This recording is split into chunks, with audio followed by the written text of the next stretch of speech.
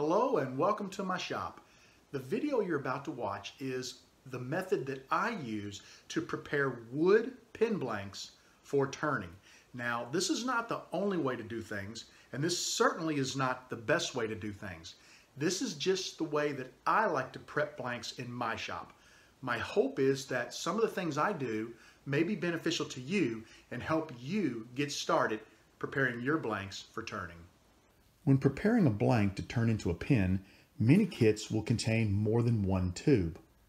What I like to do is compare the lengths of those tubes, and if they are the same length, then we only really need to use one for this exercise. We'll start by laying our tube on the blank, hold it tightly, and draw a hash mark at the end of the tube. We then move the tube down the blank, align it with the hash mark, and draw our second mark. Now we know that we have our two blanks laid out. I like to put a line across the center, and the reason I do that is because when I cut this and I put it on the lathe to turn it, I want to make sure these two sections are aligned so that the pin goes back together and the grain flows from top to bottom of your pin.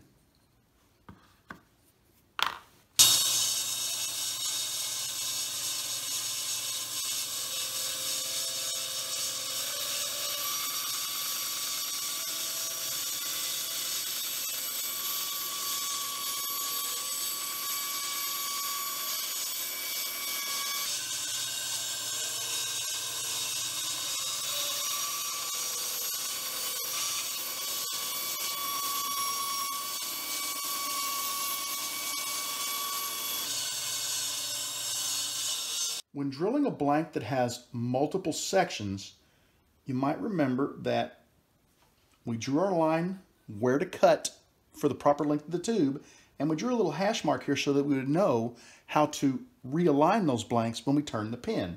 We always want to drill from that hash mark out. So I've got this one lined up and ready to go. I'll end up turning this one over and drilling from the hash mark out.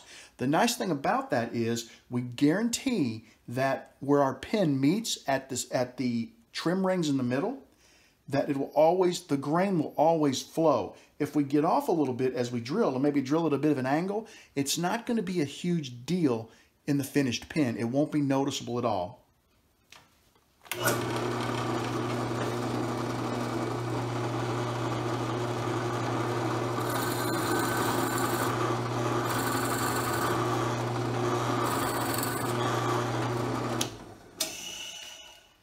While drilling your blank, be sure to stop frequently and clear the flutes in the bit. We don't want any material building up in there and causing excess friction, which will then build up heat and could cause your blank to crack or split.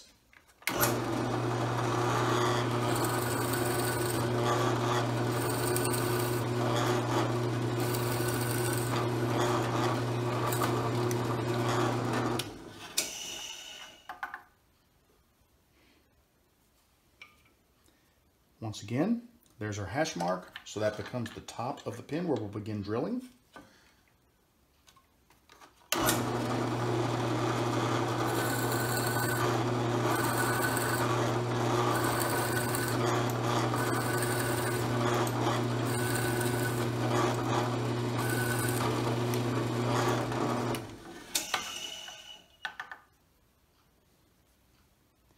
And our pin is ready to go.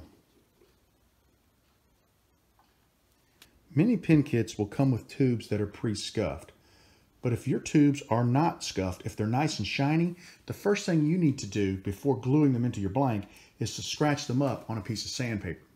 I like to go to my table saw, which has a nice hard surface. Any solid flat surface will do.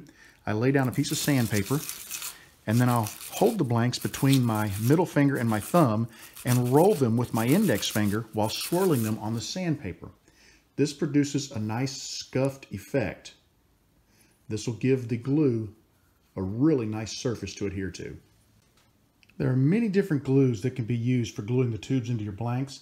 I prefer to use a medium CA glue. Before you glue a tube into any blank, the first thing you want to do is dry fit it. I have had occasion where there will be an obstruction inside of the blank, and the tube will not go all the way into the blank.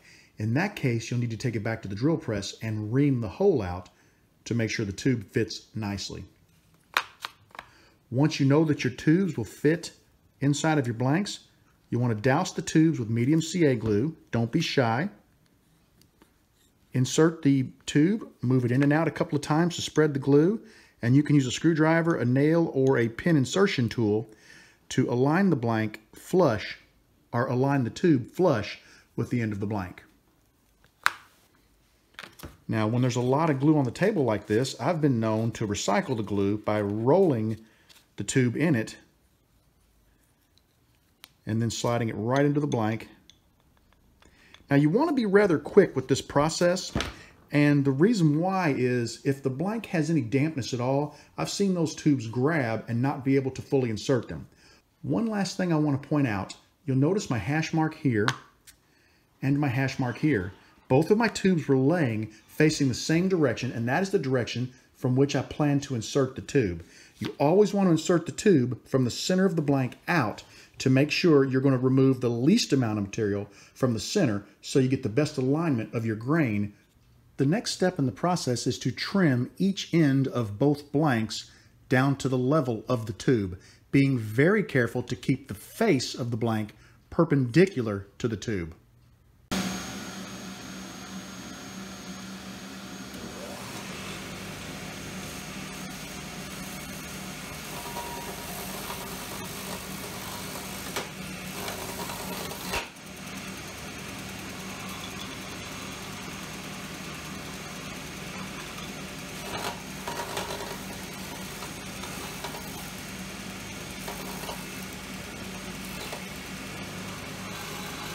Once you've trimmed your blanks on both ends, they're ready to go to the lathe.